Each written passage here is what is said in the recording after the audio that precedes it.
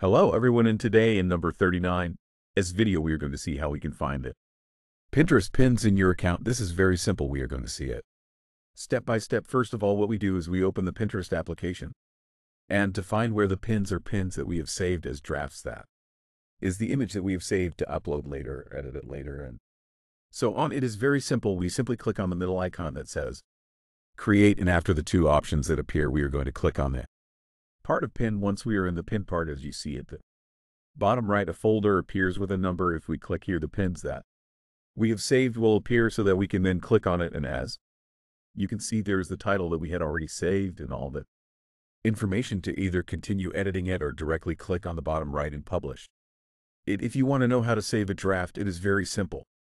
We simply click on the specific image that we want to save. We make the changes and edit what we want, and to save it as a draft or by ejecting the folder icon here at the bottom left, and this is how it is saved as a draft. This has been all. Thank you for watching this video, and see you in the next one.